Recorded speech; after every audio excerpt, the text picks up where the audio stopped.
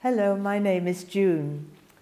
The Bible tells us that 2,000 years ago, when the angels came from heaven one night to this earth and visited some shepherds who were looking after their sheep in the fields outside the town of Bethlehem, and the angels announced to the shepherds that a baby, the Savior of the world, had been born that night. And the angels said, "We've come to tell you good news of great joy." So Christmas is all about great joy. My husband David and I were missionaries in the Philippines for many years. Now in the capital city of Manila, there's great wealth in certain areas, but there are also vast areas of squatter communities where people live in makeshift houses made by themselves, in abject poverty and great need. One time I was invited by a group of Christians to visit a squatter area near an area called Tondo in Manila, which is a huge rubbish dump. And there, the squatters living around the rubbish dump, they scavenge every day for food or for items to sell so that they can somehow keep alive. It's a very, very needy area.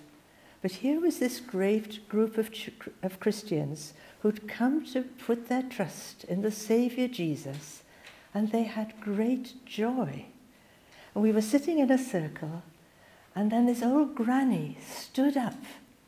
She didn't have a tooth in her head. She was dressed in a ragged dress, and she sang to us. And she sang, "I'd rather have Jesus than silver or gold." Wow. This lady certainly didn't have any silver or gold, and she didn't even have many Filipino peso. But she had found riches in Jesus. She'd got eternal riches because she'd put her trust in the Savior Jesus. Poverty, and yet with riches in Jesus. She belonged to Jesus. God so loved the world that he sent his Son to be the Savior of the world. This Christmas, we remember this fact, how Jesus was born as a baby in Bethlehem. We remember how he lived a life of healing people, teaching, and sharing love and compassion, and then fulfilling the purpose of his mission. He allowed himself to be put to death by wicked men, by being nailed to a cross. But Jesus willingly died on that cross for us, to save us. He died for us. He took the punishment for sin that each one of us deserves. And so that by believing in Jesus, we can have our sins forgiven and we can have great joy. Only through Jesus can we be saved. We can't save ourselves. We can't blot out our sins by ourselves. But Jesus is able to save us completely and give us a new relationship with God, our Creator, so that we come to know God as our Father.